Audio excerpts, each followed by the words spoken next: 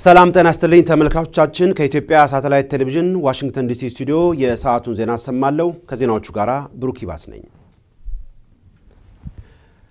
ጋዜጠኛ እስክንድር ነጋና አንዱዓለም አራጌ እንዲሁም አህመድ ዲን ጀበል አቶ ኦኬሎ አኳይ ጨምሮ በርካታ እስረኞች ዛሬ ተፈተዋል ከሳምንት በፊት እንደሚፈቱ ከተገለጸ በኋላ የይቅርታ ደብዳቤ እንዲፈርሙ በመጠየቃቸውና አሻፈረኝ በማለት ንጽህናቸውን በማረጋገጣቸው የተስተጓገሉ ፍቺ ዛሬ ይፋ ሆኗል በዚህ ዙሪያ ሲሳያጊና ተጨማሪ መረጃዎች ላይ ደርሰኝ አጠገቢያለሁ በቅድሚያ ከልብ አመሰግናለሁ ብሩክ እንግዲህ ዜናው እንደሚለው በርካታ የፖለቲካ እስረኞች ተፈተዋል ማን ተፈቱ ያለው መረጃ እንዳልከው ነው ዛሬ በርካታ የፖለቲካ እስረኞች የህሊና እስረኞች የተፈቱበት ቀን ነው እንዳለ በዝርዝሩ ላይ እንደተቀመጠው እስክንድር ነጋ አንዱዓለም አራጌ የጋምቤላ የቀድሞ ፕሬዝዳንት የነበሩት አቶ ኦኬሎ አኳይ አቶ ማሙሸት አማረ ክንፈ ሚካኤል ደበበ ወይም ደግሞ አበበ ቀስቶ ኦልባና ሌሊሳ ናትናኤል መኮንን ብርሃኑ ተክለያሬድ ወይዘሮ ማዋይሽ አለሙ ከኢትዮጵያ ሙስሊሞች መፍትሄ አፈላላጊ ኮሚቴ አባላት እና ኡስታዝ አህመድ ጀበል ኡስታዝ አህመድ ሙስጠፋ ኡስታዝ መሐመድ አባተና ሀሊድ ኢብራሂምን ጨምሮ በርካታ ሰዎች ተፈተዋል እንደገናም ከዚህ ቀደም የቅንጅት ማዕከላዊ ኮሚቴ አባል የነበረ ሱዳን ላይ ታፍኖ የተወሰደ የፓርላማ አባል አቶ አንዱዓለም አየለም መፈታቱን ዛሬ ሰማነው ኮላበልበል አመሰግናለሁ እኔ እንደተፈታው ኢትዮጵያ ግን ለደርበል ነገር በልስቲ እንደ ዲሞክራሲ ሰላማዊ ትግላችን ይቀጥላል ተፋፍሞ ይቀጥላል ሰላማዊ ትግላችን ይቀጥላል ሲሳይ እንግዲህ የህዝቡን ስሜት ምን ይመስላል ቃሊቲ አካባቢ የነበረው ምን ይመስላል በጣም ስሜቱ እውነት በጣም የሚገርም ነው ከፍተኛ የደስታ ስሜት ነበር ሰው ጋር የሚነበበው ከፍተኛ ቁጥር ያለው ሰው ነው እዛ ቃሊቲ አካባቢ የተገኘው ሰው ላይ የሚታየው የደስታ ስሜት በጣም ልዩ ነበር የታሰሩ ግን ያልተፈቱ በርካታ እንዳሉ ነው ያሉ መረጃ የሚያመለክተው ይሄንስ በሚመለከት መረጃ አለ እንግዲህ ከታሰሩት ውስጥ በዚህ ፖለቲካና ህሊና እስረኞች መካከል እስካሁን ያልተፈቱ ወይ ደግሞ ዝርዝሩ ስማቸው ያልታየም አቶ አንደርጋቸው ጽጌ ጀነራል ተፈራማሙ ጀነራል ያሳመነው ጽጌ ኮሎኔል ደመቀ ዘውዱ ኮሎኔል ደምሶ አንተነ ኮሎኔል አለሙጌትነት ንግስት ይርጋን ጨምሮ ሌሎች በርካታ ሰዎች በተለይ ከዚህ ከ2001 ሚያዝያ ወር ከተካሄደው መፈንቅለ መንግስት ሙከራ ጋር ተያዘ የታሰሩ በርካታ የጦር መኮንኖች እንደ ጀነራል ተፈራን ጨምሮ ማለት ነው እነሱን በተመለከተ እስካሁን ምንም አዲስ ነገር የለም አሁን መስር ቤት ናቸው ምናልባት እንግዲህ ይፈታሉ ሲባል የወጣው ዝርዝር ነገር አለና ይሄ እነሱን አይመለከትም እንግዲህ ይፈታሉ በሚል የወጣው መምንትን በየጊዜው እየተቀያየረ ስለመጣ እነሱም በተመለከተ እስካሁን ድረስ ያለው ነገር እርግጠኛ ሆኖ መናገር ቢቻል ነገር የለም እስቲ የሚሆነው ነገር በቀጣዮቹ ቀናት ማየት ይችላል ይመስለኛል ከልብ አመሰግናለሁ ተመልካቾቻችን ወደ ሌላው ዜና አልፋለሁ በተለያዩ የኦሮሚያ አካባቢዎች የተጀመረው ህዝባዊ ተቋሞ ወደ ሌሎች አካባቢዎች በመዛመት ቀጥሏል የአማራ ክልል የተወሰኑ አካባቢዎችም ህዝባዊ ንቅናቄው እየተካሄደ መሆኑ ነው የተሰማው በተለያዩ አካባቢዎች ያለውን እንቅስቃሴ በተመለከተ መሳይ መኮንን አጠገቢያለሁ መሳይ ከልብ አመሰግናለሁ በቅድሚያ ከሲሳይ ጋራ በጣም በቆንጆ ዜና ላይ ተፈተዋል በርካቶችና እንኳን ደስ ያላችሁ እንኳን አብሮ ደስ አለን እንግዲህ ያው ጥሩ ዜናውን ዛሬ ሰማነው በጣም ጥሩ ዜና ነው እስቲ ወደ አንተ ጉዳይ ላይ በተለያዩ የኦሮሚያ አካባቢዎች ትግሉ እና እንቅስቃሴው እንደቀጠለ ነው ሌሎችም አካባቢዎች ይዛመተ ነው የት አካባቢ ያለ ከመጀመሪያው ዜና ጋር የሚገናኝ ነው ምክንያቱም የመጀመሪያዎቹም የተፈቱት ይሄ እንቅስቃሴ ስላለ ነው ይሄ እንቅስቃሴ ከቀጠለ ሌሎች አሁንም በሺዎች የሚቆጠሩ እስር ቤት ውስጥ ይገኛሉ እና አንዳርጋቸው ጽጌን ጨምሮ ስለሚገኙ ይሄ ተቋሙ በቀጠለ ቁጥር እነሱም መፈታት እድል እንደሚኖር ነው የምንጠብቀው እንግዲህ እንዳልከው ብሩክ ተቋሙ ከኦሮሚያ ክልል ባሻገርም ወልቂጤ ዛሬ የስራ ማቆም አድማ ተጀምሯል የወልቂጤው ታቅዶ ወረቀት ተበትኖ የተካሄደ ነው ለዛሬ ቀጠሮ ተይዞ ነበር እንግዲህ ወልቂጤ ዛሬ ጭር ብላ ነው ያለችው ሱቆች መደብሮች መዘጋታቸውን በፎቶግራፍ ጭምር ያገኘነው መረጃ ያመለክታል ዋናው ጥያቄ ባለፈው ሳምንትም በተከታታይ ስናነሳው የነበረው ነው የታመቀ የህዝብ ብሶት አለ ከዚህ በተጨማሪ አንድ ሆስፒታል ግንባታ ይካሄዳል ተብሎ ያ ሆስፒታል ግንባታው የዋሽታ ሆኖ መቅረቱ ነዋሪውን በማስቆጣቱ ነው ይሄ ተቃውሞ የተከሰተው እንግዲህ ወልቂጤውን ተቃውሞ ሌሎች የጉራጌ ከተሞችም ይቀላቀላሉ ተብሎ የተጠበቀ ነው ያለው ሌላው ሪፖርተር ጋዜጣ እንደዘገበው ከሆነ በደቡብ ኢትዮጵያ በሸካ ዞን ማሻ የስራ ማቆም አድማ መደረጉን ተጠቅሷል እንግዲህ ማሻ ከዚህ አንፃር ስሟ ተነስቶ ማያቅ አካባቢ ናት ነገር ግን በዛ አካባቢ በቤንች ማጂ ዞንም ተመሳሳይ እንቅስቃሴዎች አሉ ወጣቶች ያደረጉትን የምንዘነጋው አይደለም ባለፈው ቴፒም ስለዚህ በማሻ የሥራ ማቆም አድማ ተደርጓል በጋምቤላም እንዲሁ የአድማ ጥሪ ወረቀት ተበትኗል ለለውጥ ህዝቡ እንዲነሳ የተጠየቀበት የጥሪ ወረቀት በተለያዩ የጋምቤላ አካባቢዎች መበተናቸውን ያገኘነው መረጃ ያመለክታል በአማራ ክልል ቀደም ሲል አንተ እንደተጠቀስከው በተለያዩ አካባቢዎች ህዝባዊ ንቅናቄ መጀመሩን የሚያሳዩ መረጃዎች ደርሰውናል ከጎንደር ወደ ሽሬ ወደ ትግራይ የሚወስደው መንደር አደርቃይ ላይ መዘጋቱንና የትራንስፖርት እንቅስቃሴ መቋረጡን አውቀናል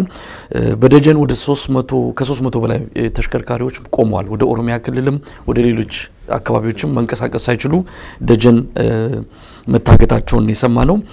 አባይ በረሃ እንደዚሁ ታጣቂዎች ገብተዋል በሚል የህዋት የመከላከያ ሰራዊት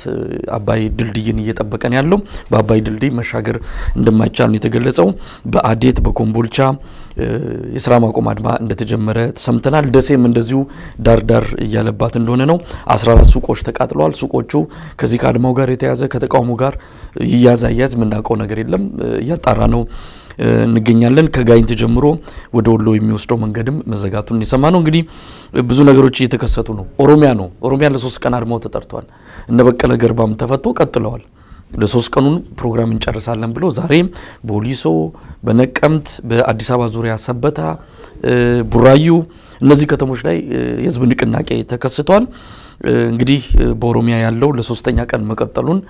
ሌሎች እስረኞች እስኪፈቱ ድረስ ደግሞ በሌላ ጊዜም ቀጥሮ ይዞ አድማ ሊጠራ እንደሚችል ካንዳንድ ቦታዎች ያገኘነው መረጃ ያመለክታል አቶ በቀለ ገርባን በሚመለከት ዛሬ አዳማ ላይ ከፍተኛ አቃዋት ተደርጎላቸዋልና አዳማ የነበረው ስሜት የተለየ ነበር አዳማ ሁለት አይነት እንቅስቃሴ ነው ዛሬ የተስተዋለው አድማም ነበር በነገራችን ላይ በአዳማ ሱቆች ተዘግተዋል መንገዶች ጭር ብለው በፎቶግራፍ እንደምንመለከተው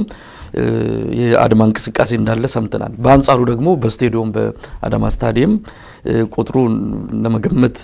እንደው ቢቻል እስከ 20-30 ሺህ የሚሆን ህዝብ በታደመበት አቶ በቀለ ገርባ ለደጋፊዎቻቸው ለመላው ኢትዮጵያ ህዝብም ደስታቸውን እንዲሁም ቀጣይ የትግል እንቅስቃሴው እንደሚኖርም በመግለጽ ደስታቸውን ያሳዩበት አጋጣሚ የተፈጠረው ተቃውሞም ነበር በቪዲዮ እንደተከታተልነው የአማራ ደም የኛ ነው የወላይታ ደም የኛ ነው የሚል ኦሮሞዎች ቄሮች አሸባሪ አይደሉም የሚል መልእክት የተላለፈበት ሰልፍም ተደርጓል እንግዲህ ሌሎች ዝርዝር መረጃዎችን ለተመልካቾቻችን ይሄ ብሩክ ይሄ የሚያሳየው በመፈታት ብቻ የህዝብ ተቃውሞ እንደማይቆም እንደሚቀጥል ኢትዮጵያ እስከምትፈታ ድረስ እንደሚቀጥል ነው አዲስ አበባውን ዛሬ ያየነው የነጻነት ስሜት ነው እስክንድር ተፈቶ ያየነው ወደ መስቀል አደባባይ አካባቢ ለመደብደብ ሞክሮ ነበር ፌደራል ነገር ግን ሰው የነጻነት ስሜቱን ያወጣ ነው ይቀጥላል ትግሉ ሌሎችም እስከሚፈቱ ድረስ የሚለው መልእክት በደማቁ የሚሰመርበት ነው እስክንድርም ከወጣ በኋላ የተናገረው ያንን የሚል ነገር ተናግሯል በልክልባ መሰግናለሁ ተመልካቾቻችን ወደ ሌላው ዜና አልፋለሁ ከዚሁ ህዝባዊ እንቅስቃሴ ጋር በተያያዘ በዱከም ጉብኝት ያደርጋሉ ተብለው ሲጠበቁ የነበሩት የቀድሞው የእንግሊዙ ጠቅላይ ሚኒስትር ቶኒ ብሌር ጉብኝታቸው መሰረዙ ታውቋል ዝርዝር አለን ልዩ ጸጋ ያጠገባለች ከልባ መሰግናለሁ እኔም አመሰግናለሁ እንግዲህ የህዝባዊ እንቅስቃሴው አሁንም እንደቀጠለ ነው ይንተን ተርሶ በርካታ እስረኞች እየተፈቱ ነው የሚገኙትና ቶኒ ብሌር ወደ ኢትዮጵያ ተጉዘዋል መቼ ተጓዙ ምን ለማድረግ ነበር የተጓዙት የቀድሞ የእንግሊዝ ጠቅላይ ሚኒስትር ቶኒ ብሌር አዲስ አበባ የገቡት እሁድ የካቲት 4 ቀን ነበር በማግስቴው ከጠቅላይ ሚኒስትር ኃይለ ማርያም ደሳለኝ ጋር በመነጋገር በዱከም የሚገኘውን ኢስተርን ኢንዱስትሪ ዞን ለመጎብኘት ፕሮግራም ተይዞላቸው ነበር ፕሮግራም ከሳቸውም ጋር አብረው የሚሄዱ ጋዜጠኞች ተመድበው ነበርና በአዲስ አበባ ዙሪያና በኦሮሚያ ክልል እየተካሄደ ባለው ተቃውሞ የተነሳ መሄድ ባለመቻላቸው ፕሮግራማቸው መሰረዙን ነው ለማወቅ የቻለው እንግዲህ ቶኒ ብሌር ከስልጣን ከወረዱ በኋላ በርካታ ድርጅቶች አሏቸው በስማቸው የተቋቋሙ ፋውንዴሽኖችም አሉና ኢትዮጵያ ውስጥ እንደሚሰሩ ይታወቃል ምን ፋውንዴሽኖች ናቸው ያሉት የቀድሞ የእንግሊዝ ጠቅላይ ሚኒስትር ስልጣናቸውን ካስረከቡ በኋላ ብሌር ፋውንዴሽን የሚባል ግብረሰናይ ድርጅት ከመመስረታቸው በላይ ደግሞ የአፍሪካ ገቨርናንስ ኢንስቲትዩት የሚባል የአፍሪካ ባለስልጣናትን በአመራር ረገድ የሚያማክር ግብረሰናይ ተቋም አላቸው የተቋም ላለፉት 4 አመታት በኢትዮጵያ ሲሰራ ቆይቷል በቅርቡም ጽፈት ቤታቸውን አዲስ አበባ ለመክፈታቸው ነው ለማወቅ የቻልነው ይህ በኢትዮጵያ የከፈቱት ተቋማቸው የሚያግዘው በኢንዱስትሪ ፓርኮች ጋር ለኢንዱስትሪ ፓርኮችን አሁን ኢትዮጵያ ውስጥ የተሰሩ ያሉትና ወደፊትም ሊሰሩ የታቀዱትን የኢንዱስትሪ ፓርኮች ለመስራት ለማገዝ በማማከር ረገድ ነው። የሰው ኃይልንም የሥራ አመራሩንም ምንም በተመለከተ ለማገዝ እንዲረዳ ነው እዛ የተቋቋመ የነበረው። የቶኒ ብሌር የባሁኑ አሁን የመጡበት ዋና ምክንያት የነበረው በቻይና ተገንብቶ የነበረውን የዱከም ያለውን የኢስተርን ኢንዱስትሪ ዞን ለማየትና ያሉት ተጨማሪም ወደፊት ስለሚሰሩት ፕላን ለማድረግ ነበር። ነገር ግን አሁን ባለው እንቅስቃሴ ተነሳ መጓዝ አለመቻላቸው ነው ለመረዳት ይቻላል። በጣም አመሰግናለሁ። እኔም አመሰግናለሁ። ከውጭ ወዳገኘነው ዜና ስናልፍ የደቡብ አፍሪካው ፕሬዝዳንት ጃኮብ ዙማ የፈጸምኩት ምንም ጥፋት ስለሌለ ከስልጣን የምወርድበት ምክንያት የለም ሲሉ ለፓርቲያቸው ምላሽ መስጠታቸው ተሰማ። የደቡብ አፍሪካው ገዢ ፓርቲ የአፍሪካ ብሔራዊ ኮንግረስ ጃኮብ ዙማ በሙስናና በልዩ ልዩ ተደራራቢ የወንጀል ክሶች ተጠያቂ በመሆናቸው ስልጣናቸውን በፈቃዳቸው እንዲለቁ ግፊት ሲያደርግ ቆይቷል። ነገር ግን ፕሬዝዳንቱ ዛሬ በሰጡት መግለጫ ስልጣን እንደማይለቁ አረጋግጠዋል። ፓርቲያቸው እያቀረበላቸው ያለው ጥያቄም ቢሆን ትክክል ያልሆነና አግባብነት የሌለው ነው ሲሉ ለሀገሪቱ ብሔራዊ ቴሌቪዥን በሰጡት መግለጫ አስታውቀዋል። ተመልካቾቻችን ለሰዓቱ የነበሩ ዜናዎች እነኚህ ናቸው። ከቀሪ ዝግጅቶቻችን ጋር አብራችሁ ቆዩ። ብሩክ ይባስ ነበርኩኝ። ጤና ይስጥልኝ።